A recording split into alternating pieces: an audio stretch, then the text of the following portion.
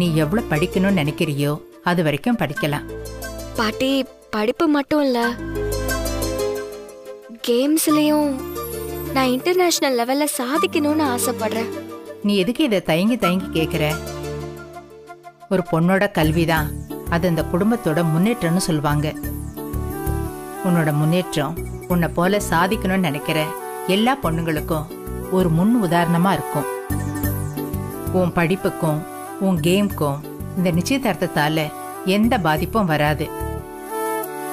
அதுக்கு நான் கேரண்டி அன்பரசி. ரொம்ப தேங்க்ஸ் பாட்டி. படிப்புங்கிறது அன்பரசிக்கு எல்லாத்தையும் விட மேல. அப்படிப்பட்டவளா படிக்காம ஊர் சுத்திட்டு இருக்க போறா? படிப்போட அருமை அது இல்லாம கை நழுவி போகும்போதுதான் தெரியும். மா, நீங்க என்ன சொன்னாலும் இப்ப அவ மண்டையில எதுவும் ஏறாது.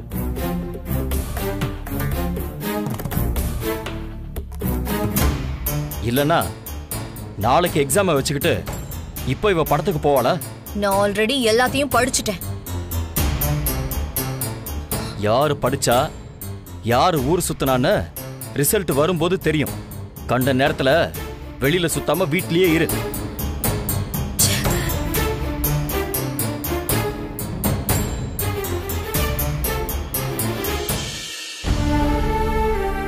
அன்பரசி, ரொம்ப நேரம் கண்முழிச்சு படிக்காம நேரத்தோட தூங்குமா. அப்புறம் விஸ்வாவுக்கு இப்படி ஆனதுனால பத்மா எங்க நிச்சயதார்த்தத்தை தள்ளி போட்டுருவாளோன்னு நானும் சந்திராவும் ரொம்ப பயந்துட்டோம். ஆனா நாங்க பயந்த மாதிரி எதுவும் நடக்கல. சத்தியமூர்த்தி சாரே போன் பண்ணி குறிச்ச தேதியில நிச்சயதார்த்தத்தை நடத்தலான்னு சொல்லிட்டாரு. அன்பரசி, எதை பத்தியும் யோசிக்காம நீ எக்ஸாம்ல மட்டும் கான்சென்ட்ரேட் பண்ணி படிமா. நிச்சயதார்த்த வேலை எல்லாத்தையும் நானும் அம்மாவும் பாத்துக்கிறோம். வாங்கம்மா. சரி, போய் படிமா.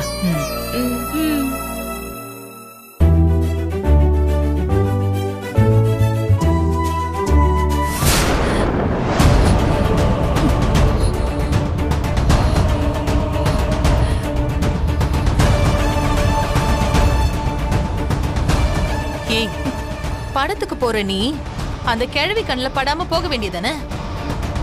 பாரு, பொண்ணால என் வளர்ப்பு சரியில்லைன்னு உங்க அப்பா என்னையும் திட்டுறாரு. இந்த வீட்ல நான் ஆசைப்பட்டதை செய்யறதுக்கு கூட எனக்கு ரைட்ஸ் இல்லாம போச்சுல்ல. ஒரே டென்ஷனா இருக்கே. சரி, ஓகே, அட்லீஸ்ட் மூவிக்கு போய் ஃப்ரெண்ட்ஸ் கூட ஜாலியா இருக்கலாம் தான் நினைச்சேன். அது பொறுக்கல அந்த பாட்டிக்கு. ஏய், சத்தம் போடாதடி. தப்பு பண்ணாலும் அது சாமர்த்தியமா யாருக்கும் தெரியாம சரியா பண்ணணும். அந்த கிழவிய பாத்துட்டல, போகாம ரிட்டர்ன் வந்திருக்க வேண்டியதானே? இல்ல அது கேட்டுச்சுன்னா ஃப்ரெண்ட்ஸ் கூட குரூப் ஸ்டடி பண்ண போறேன்னு அட்லீஸ்ட் பொய்யாவது சொல்லிருக்கலாம்ல. அதை விட்டுட்டு அப்படியே உண்மையை மட்டும் பேசுறவ மாதிரி படத்துக்கு போற நான் சொல்லுவேன். ஆமா, எனக்கு மட்டும் அப்படி பண்ணு இப்படி பண்ணு நல்லா அட்வைஸ் பண்ணு. நீ மட்டும் ஒழுங்கா எதையும் பண்ணிடாத, சரியா? சரி, அந்த அன்பரசியை வீட்டை விட்டு துரத்துறேன்னு சொல்லிட்டே தானே இருக்க. இப்ப வரைக்கும் என்ன பண்ணி கிழிச்ச? போற போக்க பார்த்தா அவ மேரேஜ் பண்ணி ஹனிமூனுக்கு கிளம்பி போயிடுவா. நான் பைத்தியம் புடிச்சு மென்டல் ஹாஸ்பிட்டலுக்கு தான் போக போறேன். ஏண்டி இந்த மாதிரி எல்லாம் பேசுற? ஏதோ 1-2 வாட்டி நம்ம போட்ட பிளான் மிஸ் ஆயிடுச்சு. அதுக்குன்னு எல்லா நேரமும் அவளுக்கு சாதகமாவே இருக்கும். இப்ப கூட நீயும் தான் பாம்பை விட்டு அவளை கொல்ல பார்த்த. என்ன ஆச்சு? அவ தப்பிக்கல. அதே மாதிரிதான் என்கிட்ட இருந்தும் 2 வாட்டி எஸ்கேப் ஆயிருக்கா. ஓ, அப்போ விஸ்வாக்கும் அவளுக்கும் என்கேஜ்மெண்ட் முடிஞ்சதும் இதே மாதிரி காரணம் சொல்லிட்டு இருக்க போறல்ல நீ? இப்ப நீ இருக்கிற சூழ்நிலையில நான் என்ன சொன்னாலும் உனக்கு நம்பிக்கை வரப்போறது இல்ல. ஆனா நீ நம்பினாலும் நம்பலனாலும் இந்த நிச்சயதார்த்தம் நடக்காது. அதையும் மீறி நடந்துச்சுன்னு வச்சுக்கோ, ஏன் அந்த அன்பரசி உயிரோடவே இருக்க மாட்டா. அவளை நானே கொன்னு போட்டுருவேன். நான் என்ன பாட்டி திட்டினது கூட கஷ்டமா இல்லம்மா. என் பக்கத்துல கூட நிக்க முடியாத அவ கூட என்ன கம்பேர் பண்ணி பேசினாங்க பாத்தியா? அதுதான் என்னால தாங்க முடியலமா. காலேஜ் டாப்பரா வரணுமா அவளுக்கு? இருடி இரு, இந்த எக்ஸாம் நீ எப்படி எழுதுறேன்னு நானும் பாக்குறேன். எல்லாம் அந்த கஸ்தூரி கிடைக்கிற வரைக்கும் தான் அனன்யா. அவளை மட்டும் புடிச்சிட்டா நிலைமையே தலைகீழா மாறிடும். இத நான் இப்ப சொன்னா அது வெறும் வார்த்தையா போய் முடிஞ்சிரும். நான் நினைச்சது நடந்தே ஆகணும். நடத்தி காட்டுறேன். மா, என்ன ரொம்ப தீவிரமா யோசிச்சுட்டு இருக்க? வழக்கம் போல எதுவும் புது திட்டம் போட்டிருக்கியா என்ன? ஆமா, ஆனா இப்போ உன்கிட்ட சொல்ல மாட்டேன். நேரம் வரும்போது சொல்றேன். தூங்கு.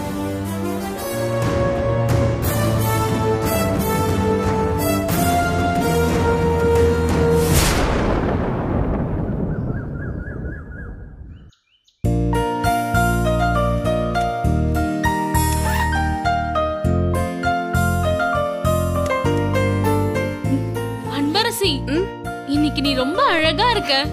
என் கண்ணே பட்டுடும் போல இருக்கு. சரி வா, சீக்கிரம் சாப்பிட்டுட்டு காலேஜுக்கு கிளம்புவோம். சரி அன்பு, ஹால் டிக்கெட் எடுத்து வச்சிட்டியா நீ?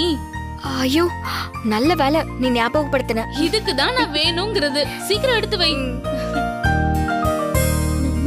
தெரியலையே.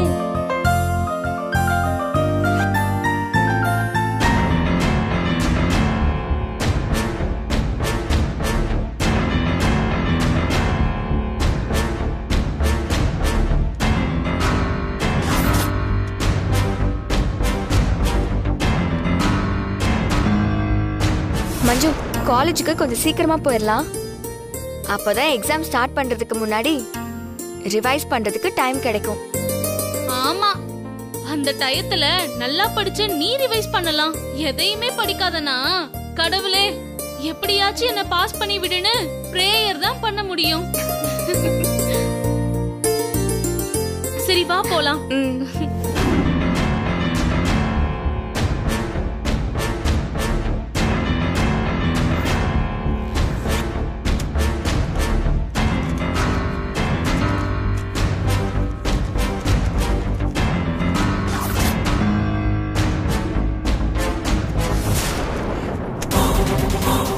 காலேஜ் டாப்பரா வரணுமா உனக்கு? அதுக்கு ஃபர்ஸ்ட் நீ எக்ஸாம் எழுதுனா தானடி.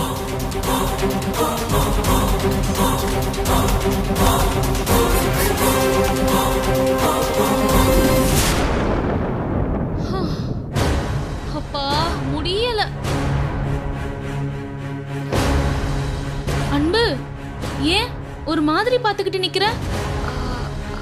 ஒண்ணு இல்ல மஞ்சு. சரி வா, டைம் ஆயிடுச்சு போலாம்.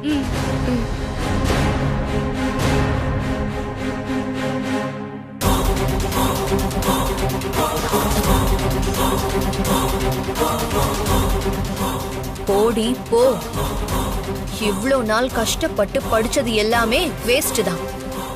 எக்ஸாம் எழுத முடியலன்னு சொல்லி ஹாலுக்கு வெளியில நின்னு நீ கதறி கதறி அழ போற. அத பார்த்து நான் உன் பின்னாடியே வந்து ரசிக்க போறேன். இதோ வர வர போ.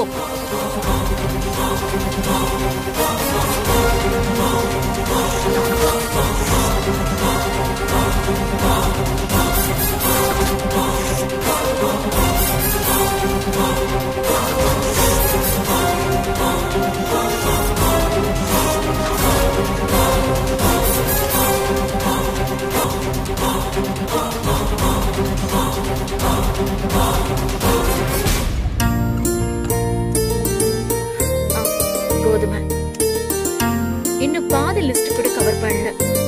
ஓ, டைம் வேற ஆயிடுச்சு. மேடம், இன்னைக்கு நீங்க அவசியம் ஆபீஸ் போகணுமா? ஆமா மல்லிகா, இன்னைக்கு ஆபீஸ்ல ஃபாரின் கிளையண்ட்ஸோட ஒரு இம்பார்ட்டன்டான மீட்டிங் இருக்கு. அதனாலதான். இல்ல மேடம், நான் எது கேட்டேன்னா, நிச்சயதார்த்தத்துக்கு பொருட்கள்லாம் வாங்க வந்திருக்கோம். இப்படி அவசரமா வாங்கினா ஏதாவது விட்டு போறதுக்கான வாய்ப்பு இருக்கு. அதெல்லாம் ஒண்ணும் பிரச்சனை இல்ல மல்லிகா. விட்டு போன பொருளை நம்ம போன்ல சொன்னா அவங்க வீட்டுக்கே டெலிவரி கொடுத்துருவாங்க மல்லிகா. இன்னும் கடையே திறக்கலனாலும் நம்மளுக்காக திறந்து வீட்டுக்கே கொண்டாந்து எல்லாத்தையும் கொடுத்துருவாங்க. நான் அவ்வளோ வேல்யூபிள் கஸ்டமர். பச்சரிசி. ஓ, போன் வந்துருச்சு. மல்லிகா, ஆபீஸ்ல இருந்து ஒரு இம்பார்ட்டன்ட் கால் வருது. நான் போய் என் கிளைண்ட் கிட்ட பேசணும். நீங்க லிஸ்ட்ல இருக்கிற மீதி பொருள் எல்லாம் எடுத்துட்டு பில் போட்டு வாங்கிடுங்க. என்ன, இந்தாங்க. மனோகர், ஒரு நிமிஷம் லைன்லயே இருங்க.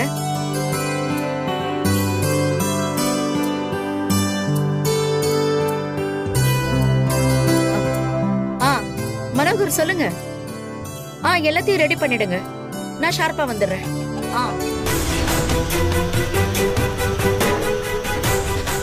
அந்த கஸ்தூரியையும் அவ பொண்ணையும் பிடிக்காத வரைக்கும் நாம நிச்சயதார்த்தத்தை நிறுத்த முடியாதே.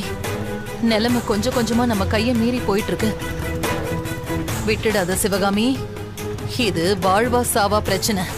இந்த நிச்சயத்தை நிறுத்தலன்னா நீ ஒண்ணும் இல்லாதவள் ஆயிடுவ. விட்டுடாத.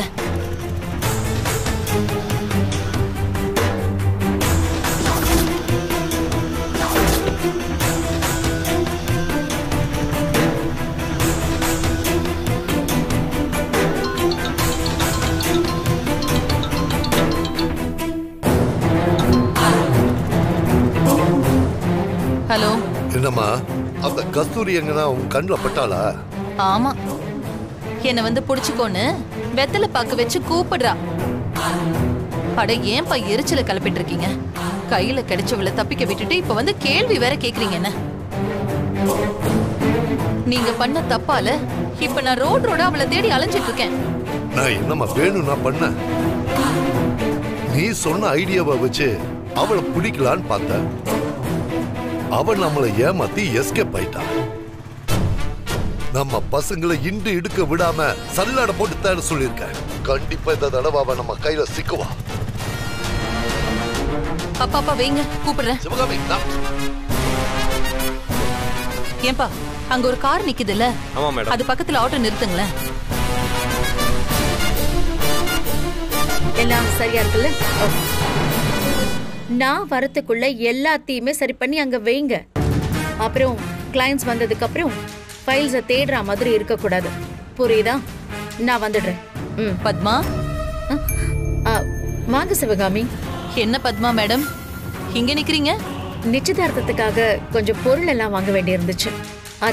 அதெல்லாம் பர்ச்சேஸ் பண்ணலான்னு வந்தேன்.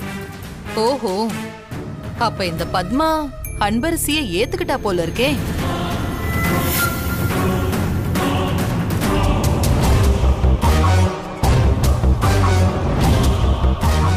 இல்ல பத்மா, அன்னைக்கு என்னவோ அந்த அன்பரசிய நான் என் மருமகளா ஏத்துக்கவே மாட்டேன், ஏன் தகுதிக்கு அவெல்லாம் என் மருமகளான்னு அப்படி இப்படின்னு பேசி வானத்துக்கும் பூமிக்கும் குதிச்சிட்டு இருந்தீங்க.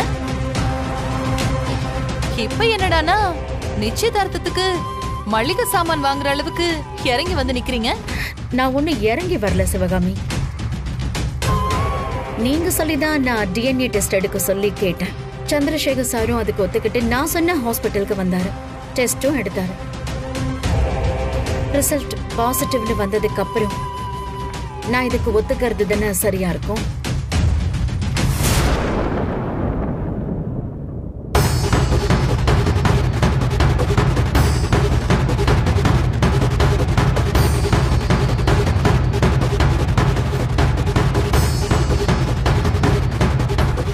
ஐயோ, இவ எங்க இங்க வந்து நிக்கிறா?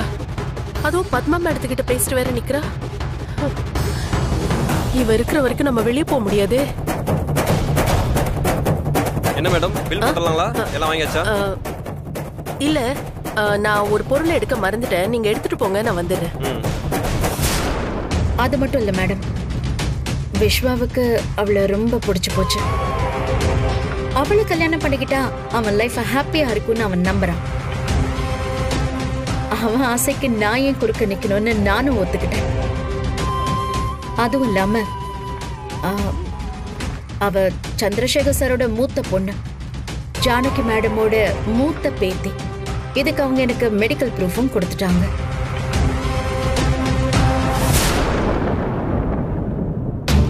இதுக்கு மேல நான் எப்படி தடங்கலா இருக்க முடியும்? ஐயோ பத்மா, அவங்க ரெண்டு பேரும் சேர்ந்து உங்களை ஏமாத்துறாங்க. அந்த அன்பரசி ஒரு பிச்சைக்காரி. அவளுக்கும் அனன்யாவோட அப்பாவுக்கும் எந்த சம்பந்தமும் கிடையாது. அவரோட பொண்ணுன்னா அது அனன்யா மட்டும்தான். அவளுக்கும் விஸ்வாவுக்கும் தான் கல்யாணம் நடக்கணும். இல்ல பத்மா, நான் என்ன சொல்ல வரேன்னா அது ஒரு நிமிஷம் ஃபோன். சொல்லுங்க மனோகர். ஓ அப்படியா, சரி ஒரு 10 minutes நான் ஆஃபீஸ்க்கு வந்துடுறேன். சிவகாமி, எனக்கு ஆஃபீஸ்ல ஒரு முக்கியமான மீட்டிங் இருக்கு, நான் கிளம்புறேன். நீங்க நான் சொல்றது ஒரு 2 நிமிஷம் கேட்டீங்கன்னா. Sivakami please stop. இதுக்கு மேல இந்த விஷயத்தை பத்தி பேச வேண்டாம்னு நினைக்கிறேன், ப்ளீஸ்.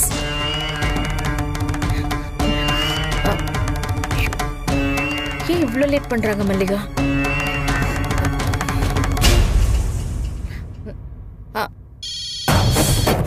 ஐயோ, பத்மா மேடம் வேற ஃபோன் பண்றாங்க.